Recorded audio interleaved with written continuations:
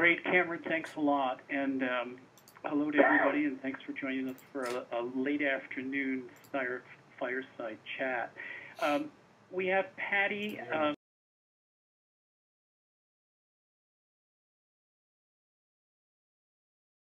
To put this in context, I'm going to ask both of them just to give us a brief description of what their job is with Interaction, as well as a little bit of their experiences. So, Patty, why don't we start with you? So I'm not going to follow the slides very heavily, but I have them there for people if they want to learn more about Interaction. Okay. But for those of you who I'm not sure who's on the line, but we have some overlap in our membership with NVOAD. We have 17 members that are the same organizations within yourselves that work with us directly as members. Three of your affiliates or three of your organizations are also affiliates with us, and one of your partners. So there's definitely some overlap within our membership and expertise that we can be bringing to bear as peer learning. The focus of Interaction that's different, I think, than from NVOAD, or at least historically from NVOAD, is we focus very much on the international side of response. So while many of our members may also do national level response or have a domestic arm, we're focused on their international aspect. We have about 190 members at the moment, both working in the development sphere as well as the humanitarian sphere, some of them multi-mandated.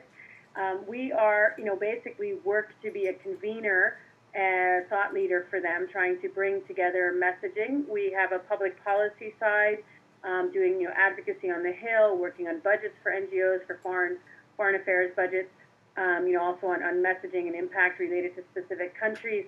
So there's a breadth of work we're doing related to, I guess, bridging the together as much as possible. Obviously, some of our members also have international arms, such as Save the Children, or even the American Red Cross, being connected with the IFRC. I mean, so it's while we are American in definition, we are not by any means American in limitations in how we look at the world, and definitely in our influence and how we bring things beyond our base in Washington. On the next slide, you can see we talk about, various issues that our members work on. And this is just to give you a breadth of the idea of, again, looking at how does this potentially connect with some of the work your own members are doing domestically. I mean, you have similar responses, maybe a different approach to that response or a different scale of the work that's being done.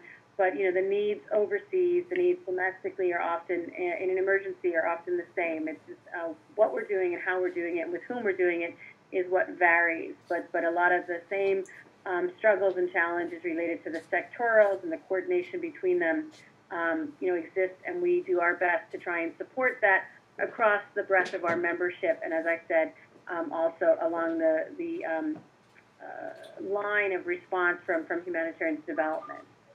We also have a democracy and rights group, which works within subgroup, which works within our development. So I just want to make sure it was clear that it is across many expertises that we try and support our membership. I wanted to then take a moment to just drill down into our humanitarian team, because I think that's where there's the strongest connectivity from our conversations we've had in preparing for this webinar in what we can offer as an expertise and lessons learned and experiences and approaches that are maybe happening at the international arena that can maybe be brought to bear domestically. So I wanted to take a moment to just talk about what we do here. Again, we do consultation, coordination, and advocacy, very much focused on forcibly displaced, people affected by conflict, refugees, internally displaced populations.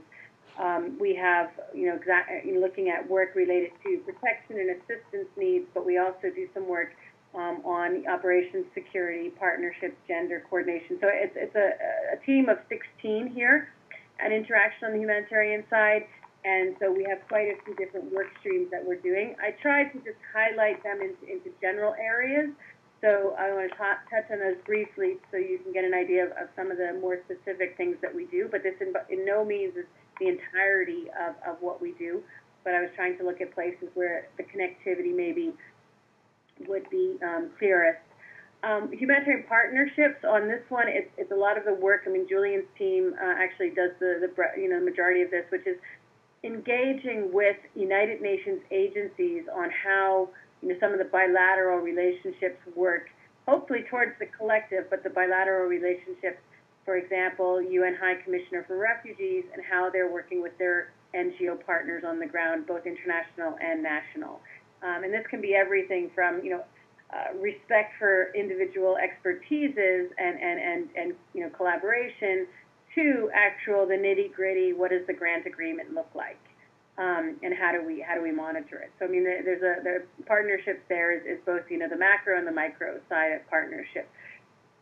Another thing that we do is field missions, and I think this is where we're bringing a lot of the policy to bear, which is okay, we have a great breadth of experience on the team. I think it's over 50 years when you count up amongst the team how much the staff have worked in the field. It's 50 years of experience working in responses. And we try and use that experience to go back, to influence policy, but also in visiting back to the field and looking at how do we offer some assistance and bring that expertise into some of the conversations in, the struggles that individuals might be feeling. At field level, it's a little bit of helping individuals really kind of see the forest for the trees kind of thing. We know very well from personal experience, when you're in the midst of it, it's really hard to lift your head up and see the bigger picture and the different drivers and influencers to how things are happening. So we do some of those missions to try and assist with that. We have a representational role at global fora. The largest of this in terms of bandwidth demand is the Interagency Standing Committee, which was formed by a UN General Assembly resolution, which also formed the Office of the Coordination of Humanitarian Assistance, OCHA, which may be familiar to some of you. This fora is basically where there's a collective of NGOs, mostly United Nations agencies, but also NGOs and the Red Cross, Red Crescent movement, to try and figure out how do we work collectively for a better response. And so there's a lot that happens within this at numerous levels, everywhere from the principals down to the field level, and in just trying to make sure we figure out and how to work. And this is where, the next slide, I'll get into a little bit the cluster approach, the humanitarian country team. This all comes from the IASC and how they work. But we also do things like the World Humanitarian Summit, the Grand Bargain. These are lots of processes that require webinars all of their own to kind of get into the depth of, but it's just to let you know that we do a representational role on behalf of the NGO community, bringing commitments, demands, expectations, whatever it may call for, forward to these on behalf of the NGO community to try and bring the experience and learning of the NGOs into how policy is developed at a global level. And then Julian kind of referred to this briefly, but we have crisis-specific working groups which look at country crises and try and get into some of the dialogue and discussion about what are some of the issues facing these countries. They have a public policy lean to a degree, in that some of the things that come out would be, for example, a letter to the administration or a letter to the individuals on the Hill. But they also have things about, trying to influence other actors such as the United Nations, looking at budget needs, support for OCHA's funding. So those can also go into details such as discussions on current security situations and attacks and what NGOs are doing on the ground or bureaucratic impediments. So they really are influenced by the membership themselves. We don't necessarily drive what they're talking about. Well, we try and ensure that they're talking about items that can directly improve the response. A similar approach is taken to the thematic groups, and in this again, these are member groups. But these are more specific to where we have staff expertise and where we are able to help drive some thinking and movement on wider sectoral issues. And lastly, just wanted to the humanitarian advocacy and policy development, and this is, I touched on it a little bit in terms of things we do for some of our NGO representation work, but it goes beyond that. It's also about trying to ensure, for example, for protection, trying to help drive the creation of protection policy that will influence how the system responds in protection crises. That we're looking as well on the, as I said, the next slide, the items about how we work in response, how do we do joint needs assessments, a lot of that bringing the voice of the NGO sector in. So this is an area where we can definitely share more information over time in terms of where our strategy documents and what work streams feed all of these, and it'll give people a greater picture. But but there's also a little bit of inside baseball risk in that, some of these things are maybe, there's some connectivity to the work you're doing, but they also may be somewhat further afield for some of you and how they work, but we're happy to get into more details. This next slide then is just, as I said, really connected to, the question you'd had about what does it look like? Is there an international coordinated response? And this is, again, one of the major areas we work on related to policy and influence, and this is, there are reams of paper written about what it should look like, how we respond, how we coordinate, how we collaborate, how do we work together, all to try and fight against the natural tendencies to compete, to be seen, to plant the flag, to fundraise. I think the policies have, to the extent possible, been written to try and go against those natural tendencies of organizational health and egos. But, that still comes it can sometimes still, hinder that. But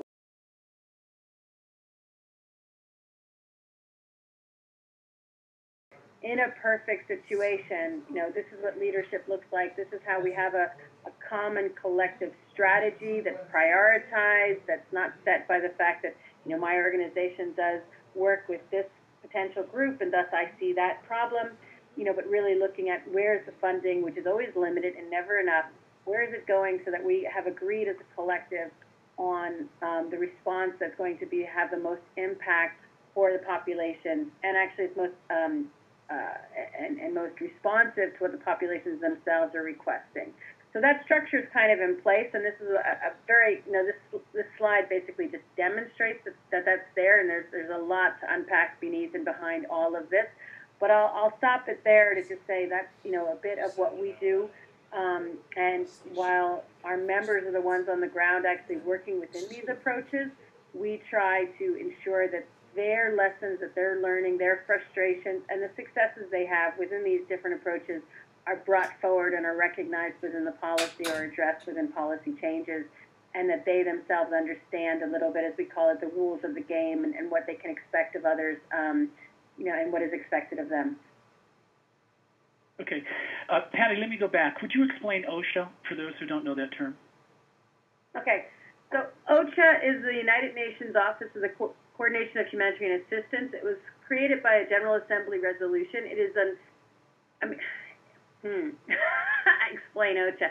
OSHA is in its purest form, it was created to coordinate and not to basically have a dog in the fight, so to speak, amongst the UN agencies in a response. So to try and ensure that there was one, information management structure, that there was clarity on leadership, that there was someone who was bringing together the commonality of the response, the humanitarian response plan, as it's called, that was pulling together the appeal across the different agencies. Now, that's the design.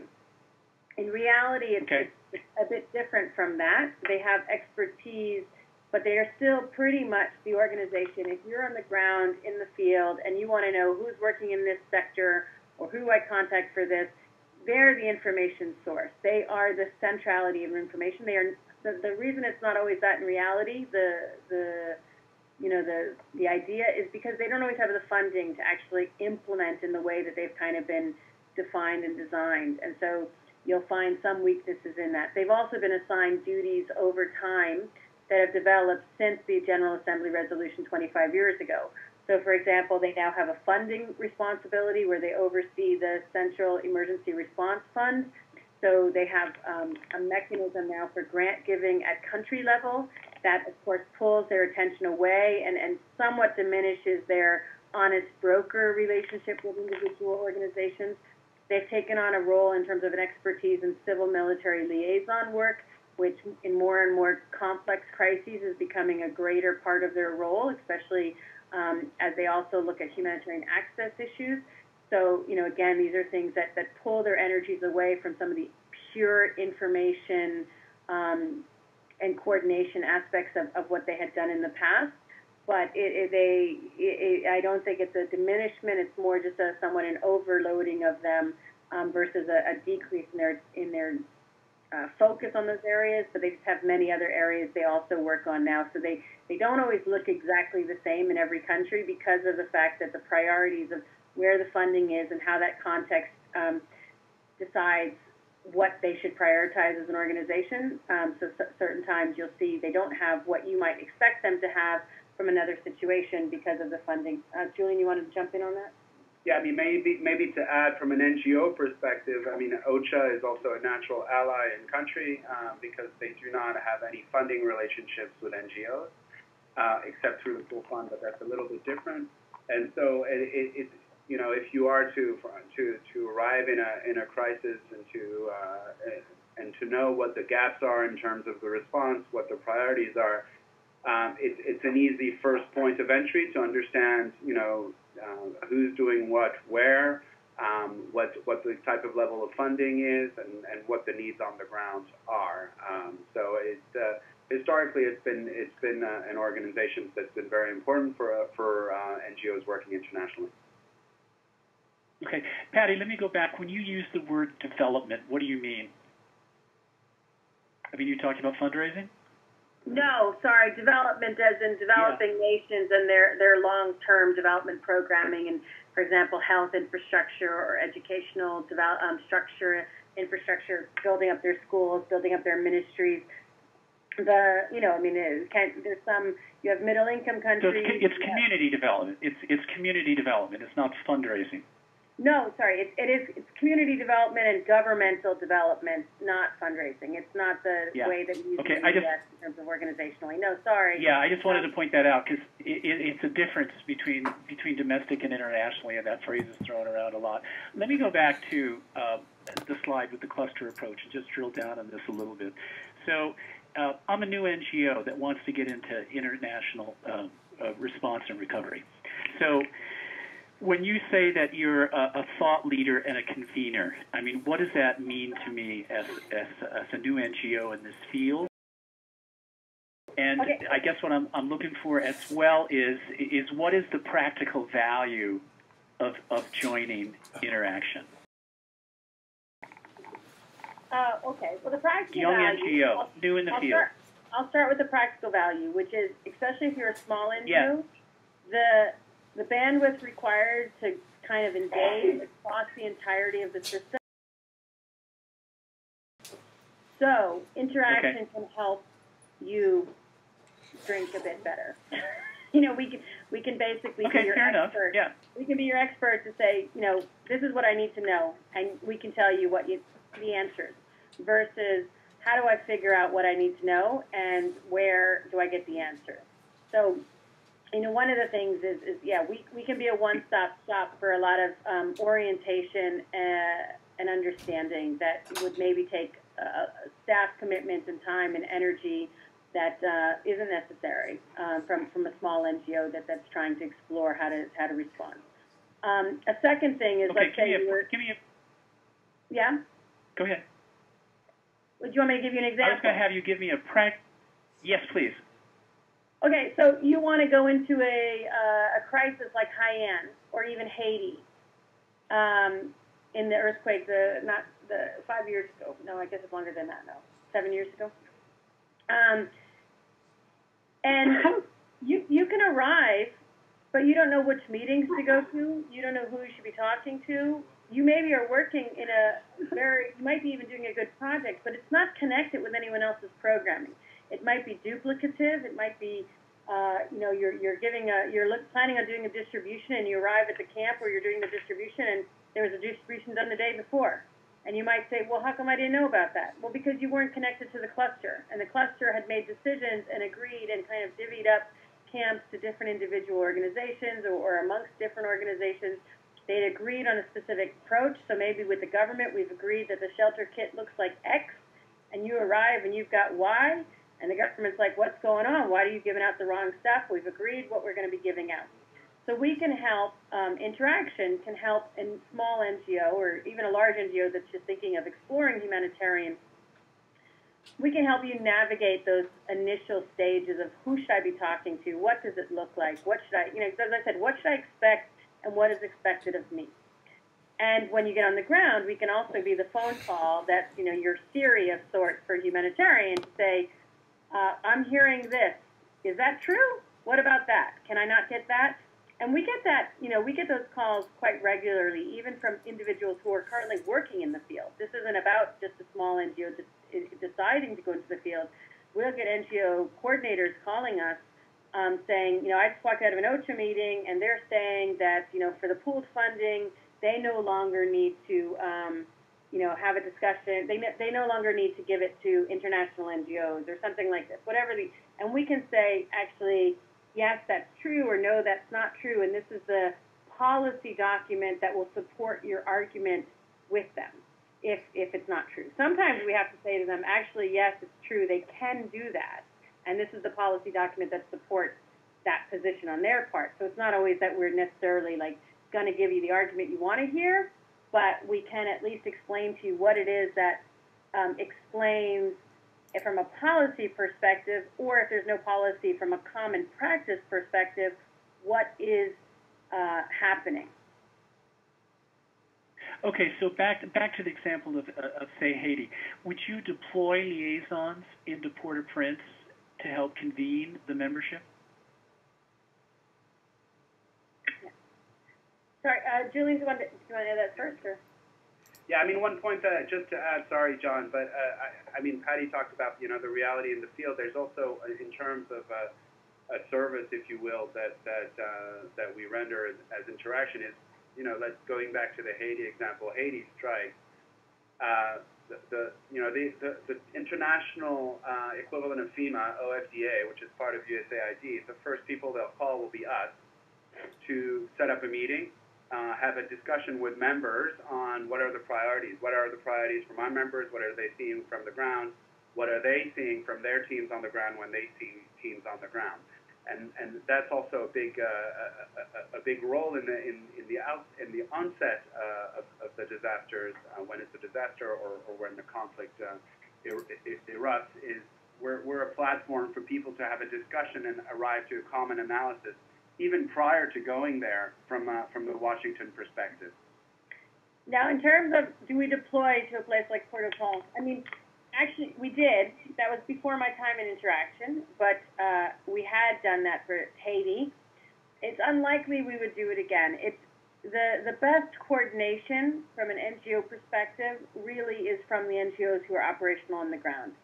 So if there was a request from the organizations on the ground for us to come in and support them in some special way, or to give, and hey, those kind of crises are hopefully once every 5 years, once every decade if we're very lucky. So it's not a big ask that we would come in and we would be asked to come in and support. But if there was, we would explore that.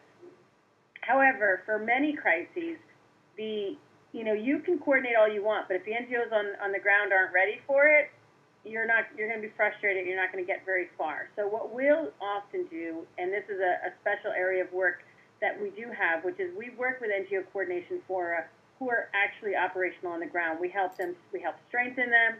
We help convince donors of the importance of them. We train them, make sure they're aware of current policies. So we try and ensure that the individuals who are on the ground doing the work, who may be working for entirely different organizations, who they definitely don't work for Interaction, that they are the most capable possible for the response and what's needed at that time. And so while it's not about us responding maybe directly, we do try and ensure that when NGOs are ready to be coordinated, that they get the best support that they can for that mechanism. And can you give me some examples of that support? Yeah, Julian, do you want to maybe mention some of the? Yeah, you've got 15 members in Port-au-Prince. Yeah. Everything is chaos on the ground. OCHA's just getting up.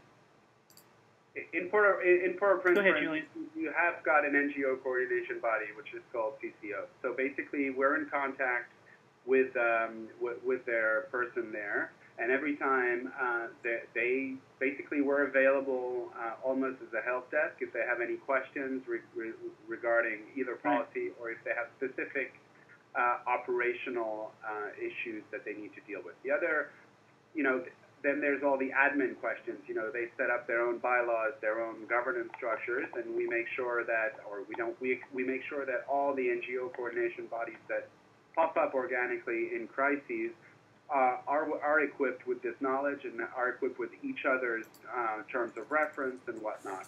And then what we do here is once a year we actually bring them all together here for a meeting for 2 or 3 days to kind of align our positions, share our challenges, and trying to exchange best practices. So this is a few examples, if you will. So it can have to do with the architecture that Patty was describing. It can have to do with government issues. It can have to do with security or targeting of aid workers and their own how governance. to make it their own governance.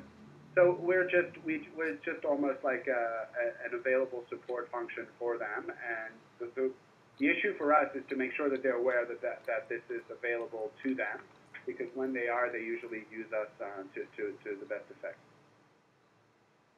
Okay, let me drill down one more. So say I'm this new NGO, and I just joined Interaction. I self-deploy. The agency goes into Haiti, although it has no footprint there. I call you for advice. I say, look, I just got into Port-au-Prince. What do I do as far as the cluster system goes? What would be your advice? Are you a member? Yes. Sorry.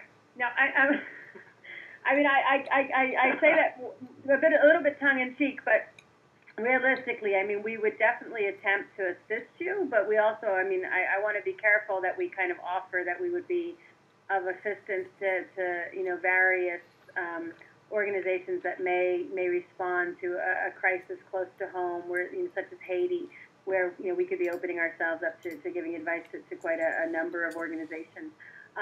But definitely, if there was, we meet regularly with organizations, and this could be by phone as well, organizations that are exploring how to work or how to change. In terms of, either changing it by going into the humanitarian sphere. They could be American or international. We've had many meetings with even international organizations that are trying to figure out what kind of supports they could be providing, what kind of approaches they could be having. So we don't close our doors off to anyone who's looking for information. I do think that, one of the first pieces of advice we would give you, though, especially if you weren't a member, is have you reached out to OCHA? And have you connected with OCHA, which is the United Nations agency, responsible for coordination, and also probably putting you in touch with, if there was an NGO forum on the ground, saying, and also have a conversation with the NGO forum.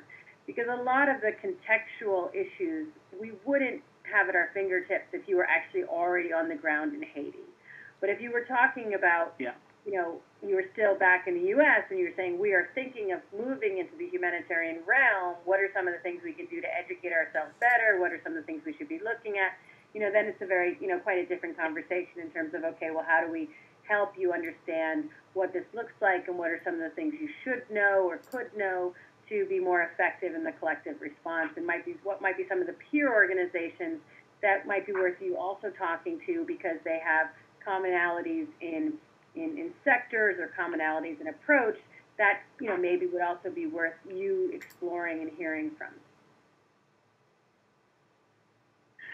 Okay, let me just sort of wrap this up, and I'm thinking about folks who are hearing about the cluster approach for the first time. So again, going back, I'm a new member. I'm on the field. I guess I'm looking for some practical advice. You gave me some already, I think, on how this cluster system works. And I guess I'm looking for the liaison points of how I would get into this network. As simple as that sounds, but I'm interested in folks who have no idea what the cluster system is and how it works. So if you could just say something quickly on that.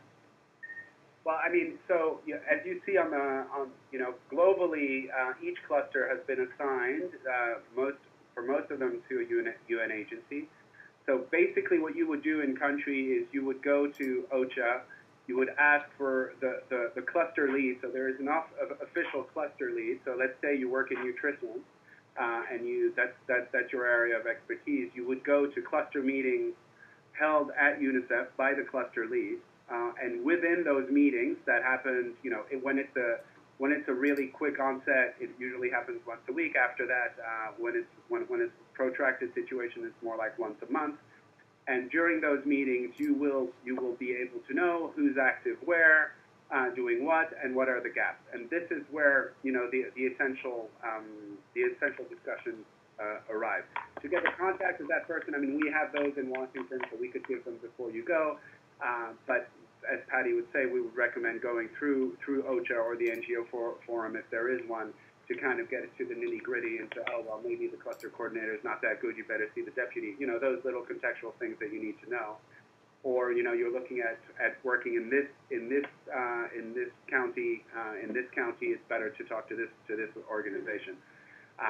So I don't know if that answers your question, John, but that's the normal. Yeah, it does. And what I'm looking for is just real practical information on, I get on the ground, how do I introduce myself to OCHA, I figure out what areas I can possibly work in, you know, where are those cluster meetings, I can get intel from those meetings, I can form partnerships with those meetings.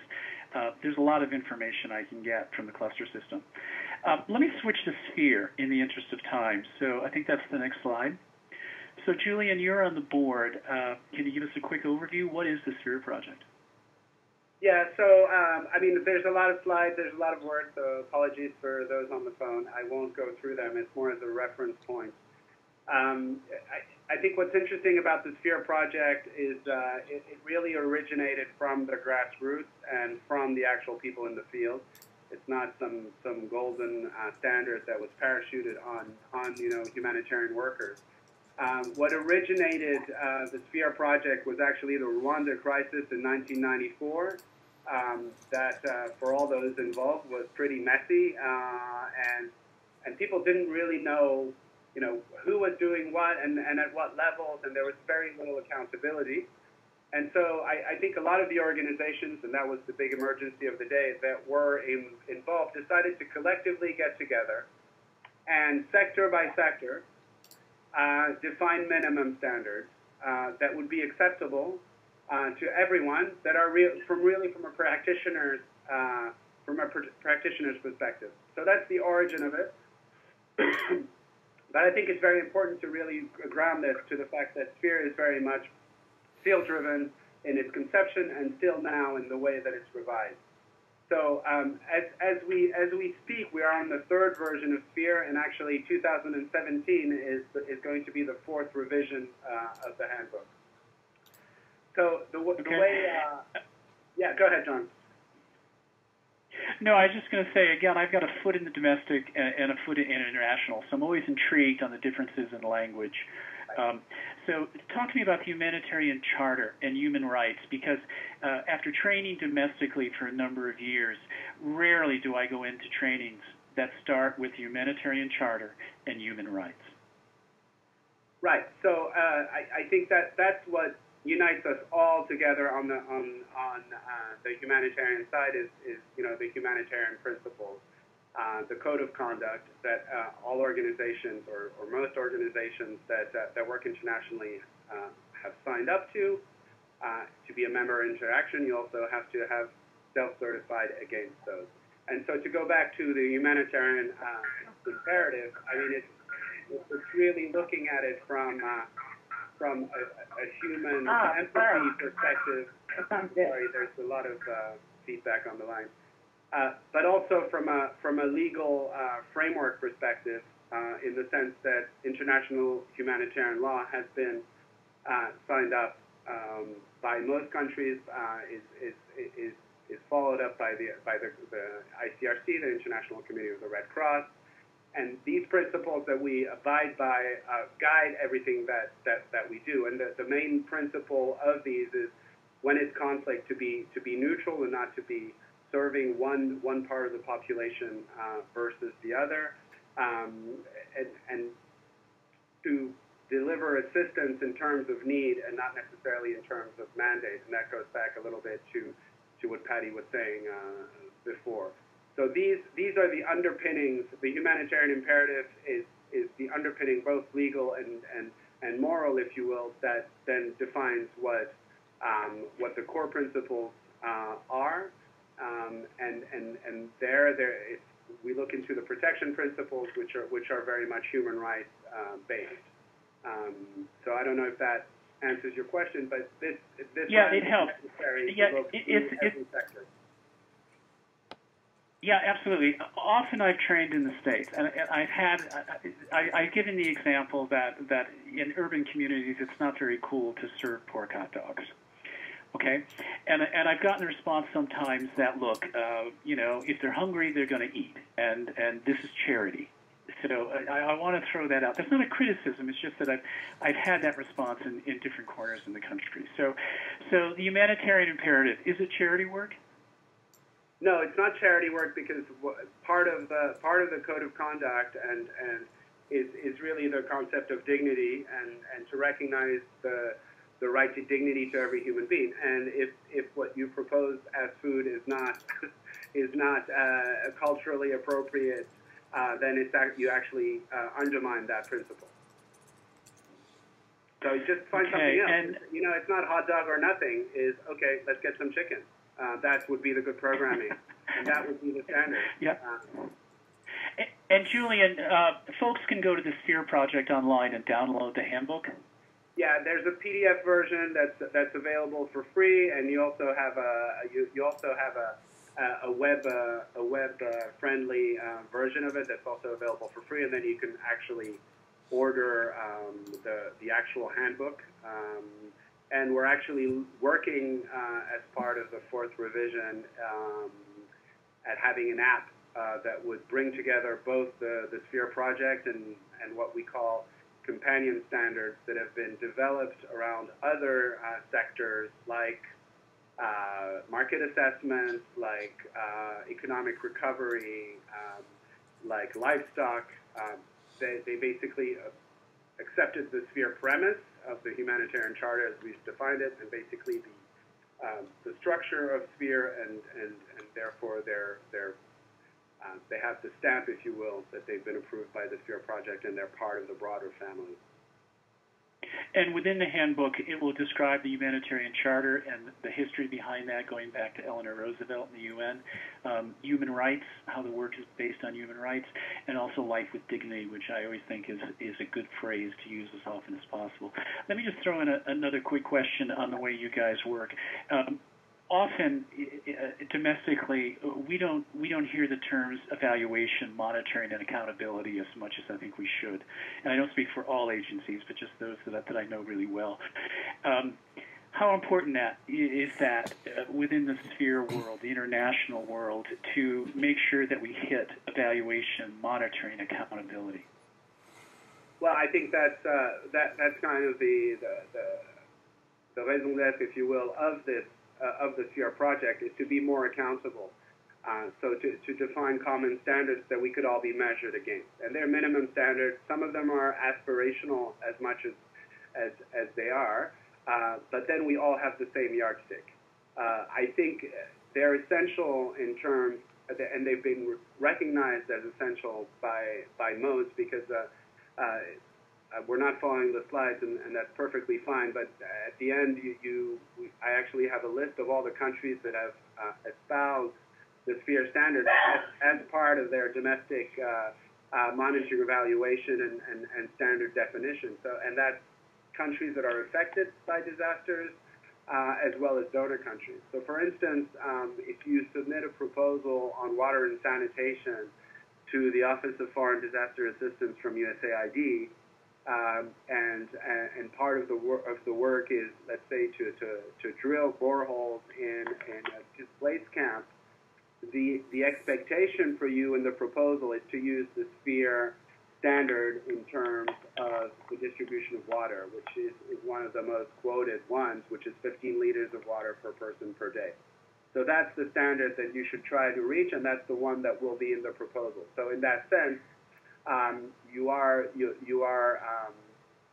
accountable in terms of what the minimum standards are recognized to be, and this is what you're supposed to deliver to the beneficiaries.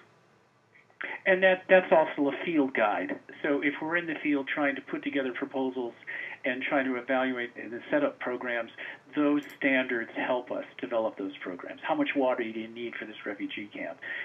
How much whatever. So that's also the thing with Sphere, that it's a field guide. Yes, it's absolutely a field guide, and it's what will define how you do your work.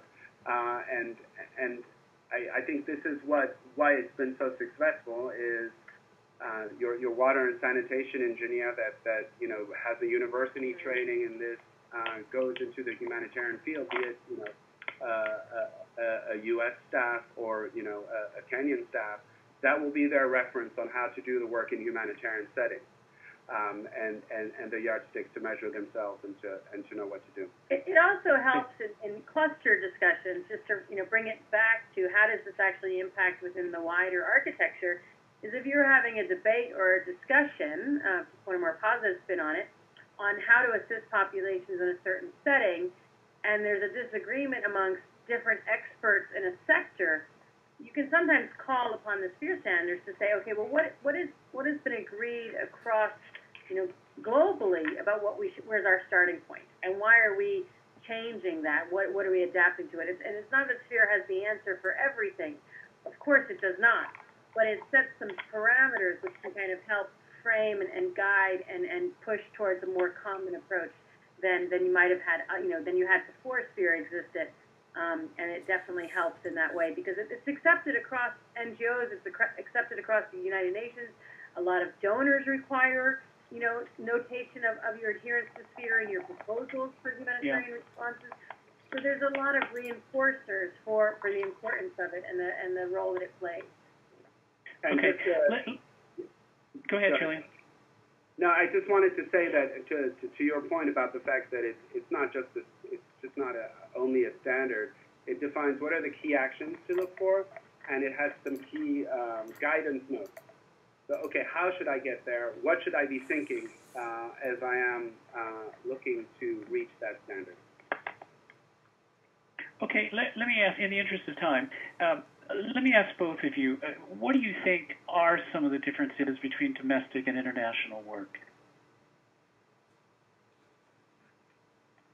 It's hard to say because we have very little, I think, experience in the domestic realm. I do think that the international realm is much more codified, and to some extent what we're both talking about today is about the codification, if you will, both on the programmatic side, which is what sphere is, defining what the standards are from a programmatic side, and from a principle side, and from what Patty was describing, which is more what is the coordination architecture and the whole system. So it's very codified. My impression, but really from an outsider, is that the domestic realm is maybe more what the international realm was in the 60s and 70s, but hasn't been codified as much, probably because there's more resources available from the domestic side.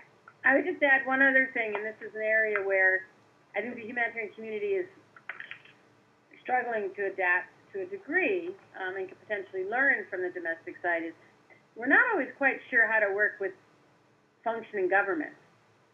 And, not to say that you guys always have the luxury of working with functioning governments, because I think functioning can be defined in many different ways. But, especially in complex emergencies where, man-made crises, the populations we're trying to serve are actually often at risk from their own government.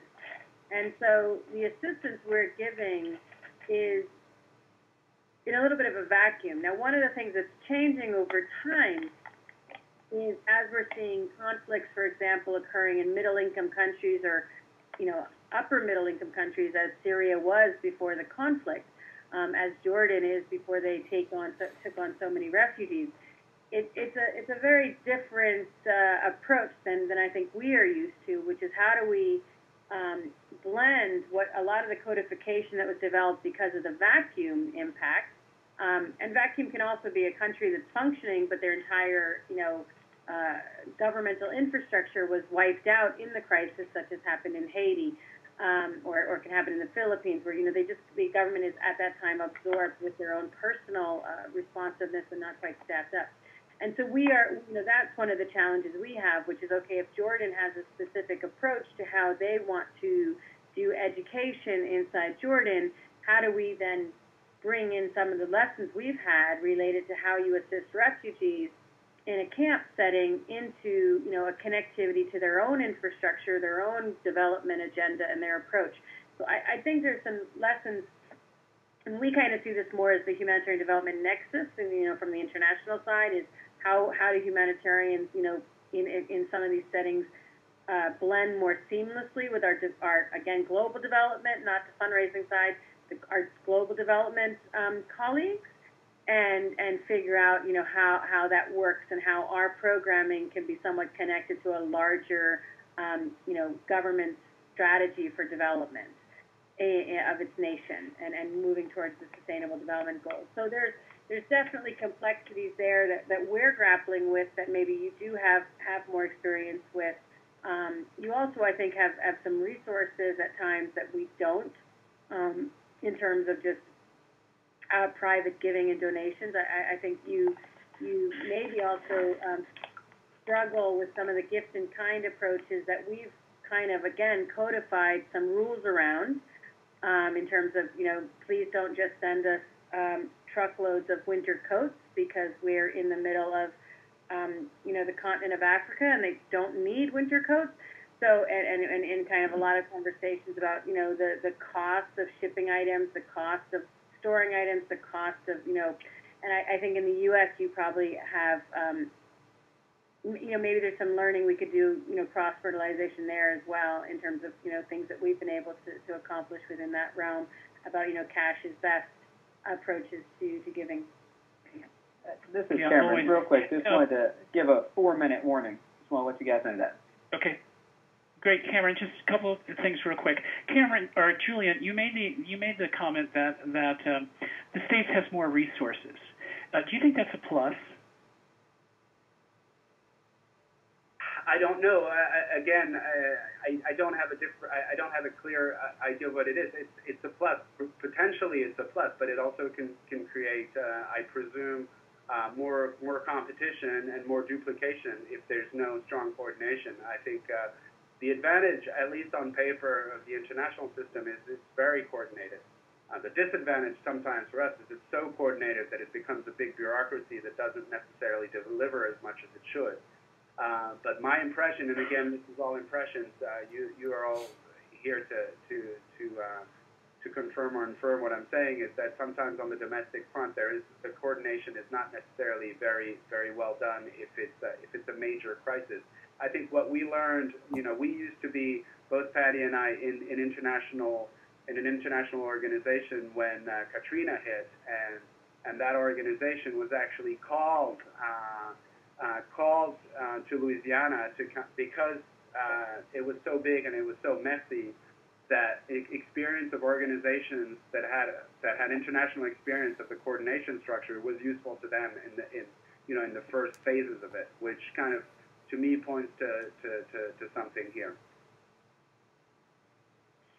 Okay, and then what can we do to help you with access to our agencies, our way of working? Is there anything we can do to help you access to, especially in a catastrophic incident when you're going to come in possibly? And I remember that in Katrina because a number of international agencies were asked in because we weren't used to IDPs or IDP camps on how are we going to move and shelter these large populations. So anything on that, how can we help? I think these webinars are sharing information. I mean, you know, this one has kind of been us, but maybe another one where we hear from you guys about topics that you guys are grappling with and what guidance you would give to us. I mean, I think as with anything, you know, the first step is building the relationship. And if we can build the relationship and open up those understandings of each other, then you know, they'll slowly become clearer where the points of cross-fertilization are best spent, where the time is best spent. Okay, I think that's a great note to end on. And Cameron, I'll turn it over to you. Thank you so much, Julian and Patty. I enjoyed that. Great, and yes, and thank you, and yeah, thank you everybody who joined our first 3 webinars. Patty and Julian, I definitely learned a lot from both of you, and some of those lessons you were talking about are very similar in international and domestic response, so I think that was helpful for our audience. And John, thank you very much for facilitating. Also wanted to mention some people behind the scenes, such as Michelle Thompson, Joe Chu, and Justin and Chris from NVOAD who helped put this together. They've done a ton of work on this. So thank you, everyone, for joining. I hope you have a good day. We will be hosting a second one of these webinars in the near future, so be on the lookout for that. And if we weren't able to address any questions you had today, please feel free to send those to us in an email, and we will make sure they're integrated into our next webinar. So thank you, everybody, and have a good day.